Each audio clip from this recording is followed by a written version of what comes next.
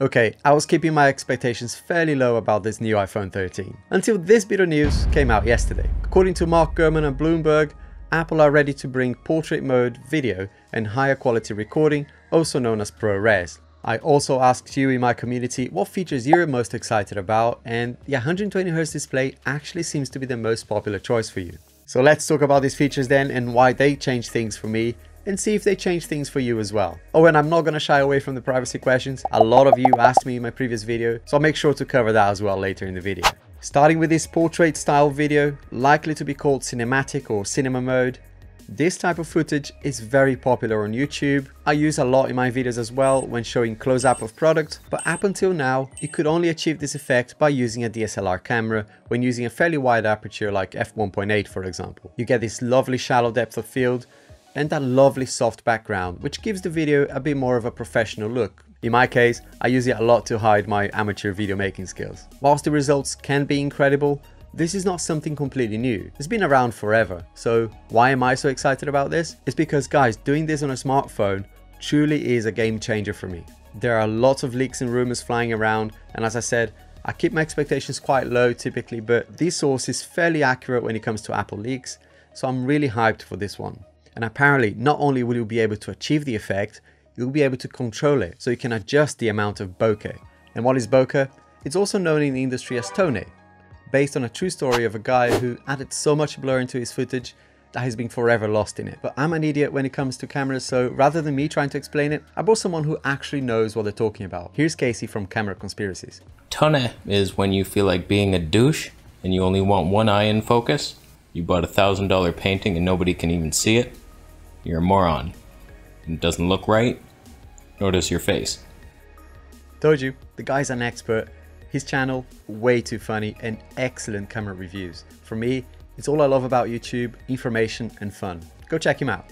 And Kasey, you're an absolute legend, man. Thank you so much for doing this. There are some great creators here on YouTube like RJey and Patrick that achieved this style of footage with their equipment, and they invested a lot in their gear and spent a lot of time mastering the skills. And you can tell, guys, so I'm looking forward to seeing how good the cinematic mode really is, and whether or not it will compete with this sort of quality that we see here. I will leave a link to this guy's channels in the description, definitely worth a sub. I appreciate that an iPhone costs a lot brand new, and sometimes it's worth waiting for the hype to die down. We all work really hard for our cash, so I'm always conscious of that and careful to recommend the latest and greatest. But this feature does mean a lot for people who enjoy capturing those special moments in life, and especially if you're in the business of creating content professionally. And talking about professionals, what about the ProRes feature? First of all, what is it? It's a video codec developed by Apple themselves and widely used in cinema cameras.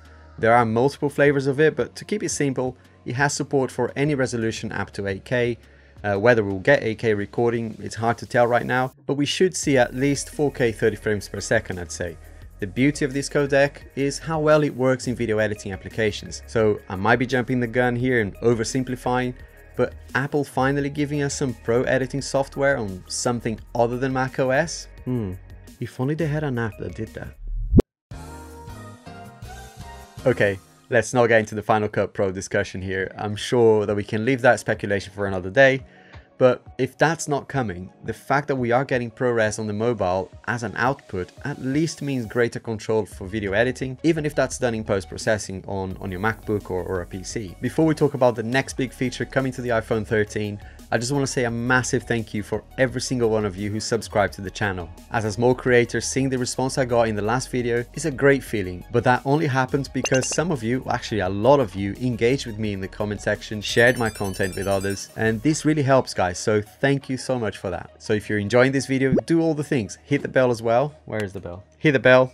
And there's loads more coming. I already have iPhone 13 accessories lined up for review, so it's gonna be fun. Right, another feature that's coming to the iPhone 13 is AI-based photo filters. Basically, Instagram filters on steroids. This one doesn't really rock my boat, but I can see it becoming very popular too. With expensive cameras, you can shoot RAW format, for example, which basically captures a lot more detail about the images, so you can apply your own style later in something like Photoshop or Adobe Lightroom. And we can already do that using third-party apps, so I am intrigued, not so much about the tech itself, but by the ability to really stylize our images and make them stand out. Of course, this doesn't replace photography skills like good composition and lighting, but it is another tool in your creativity belt. That I am excited about, excited to see what people will do with that tech, potential to create our own signature filters and style, and maybe share that so others can create with it. I don't want to go off on a tangent here, but it does sound a lot like the focus is on the camera improvements this year. We'll talk about the 120Hz display as well in just a moment. And I know a lot of you might be thinking,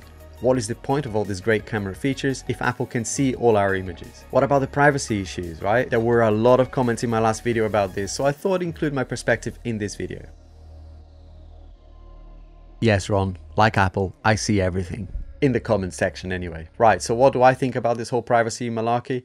For those of you who haven't caught up with this yet, Apple announced last week that they are bringing new features to help with child safety. No one disagrees that this is a great thing to do, but a lot of people went up in arms for many reasons, but mainly because Apple has always been so strong in their privacy stance. And some people feel that Apple had previously not done enough, for example, to allow the authorities to access the bad guys' iPhones. Apple are saying now that they can scan for photos, but at the same time maintain user privacy. And they're apparently going to do this by using a detection system called NeuroHash.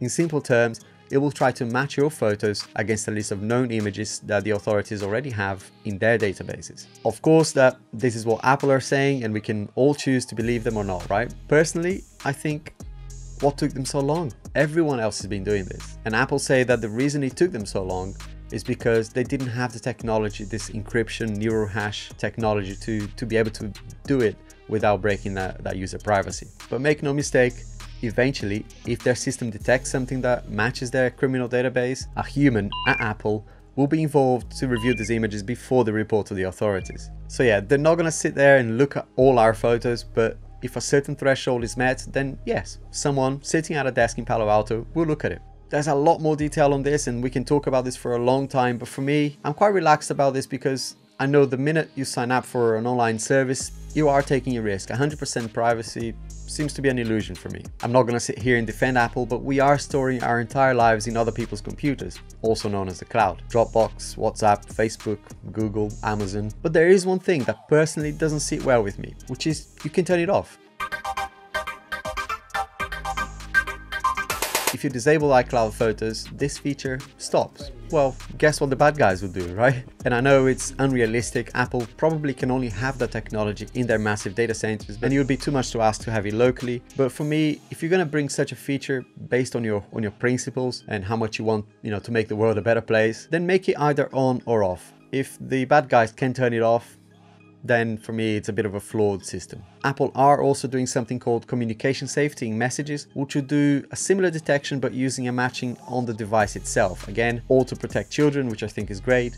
And look, I don't have all the answers. I just think it's a reasonable cause, but being badly communicated to us, the consumers. I think the pragmatic approach is to rely on the data protection regulations that we have in place and take some responsibility ourselves and, be careful with how much we share. And I'll raise my hand. I'm really bad at this and always click on the allow all, or every time I access a website or click accept terms and conditions without reading. But at the back of my mind, I know I have enough security protecting the things that I care about, like the web browsers themselves these days are providing lots more security features, and I use 1Password, for example, to keep me protected and enable two-factor authentication on all the things that I care about. This is not a sponsored video by 1Password, by the way, but they are giving all of you a special discount, so if you want to have a look at that, I'll leave a link in the description. I did a separate video on them too, so we'll make sure to link that up here for you. Okay, 120Hz display.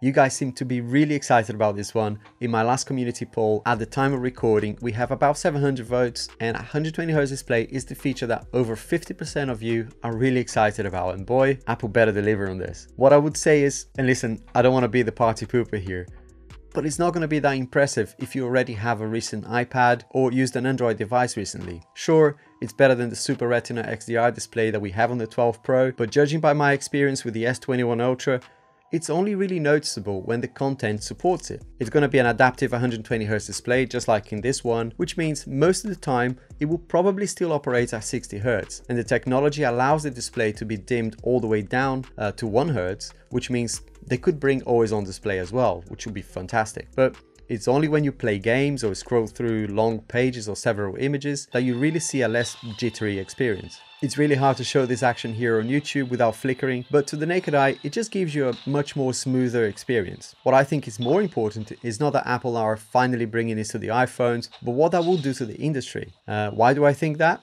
Well, a lot of mobile games out there still don't support 120Hz display, even though the tech has been available on Android. Now, with Apple doing this, game developers will have no choice but to adopt that refresh rate. I like Android and I know that there's a lot of Android customers here on the channel, but it's the reality. Development of apps and games is still very much prioritized on iOS first. It's sad, but it's the reality. Okay, so what do I do now? Personally, I was leaning towards skipping this upgrade and maybe considering the Google Pixel 6 Pro, for example, or one of the Samsung devices. Is it the new display? Not for me. 120Hz display on the iPhone is great too, and I think that feature will make the experience on the iPhone finally match what Android users have enjoyed for quite some time. And I covered this in a lot more detail on this video here for you, so make sure to check that out. It kind of blew up on my channel with nearly 100,000 views so far in just a week, so definitely check that out. But this advance in the camera features, the cinematic mode, the ProRes especially, is definitely what caught my attention and is making me rethink a little bit. I'll see you and your smiling faces on the next one. Bye. Nowadays, nothing really insightful. Only one of me and nobody's like me. Phone ringing and I tell him it's I got wifey on blinking, she freeze.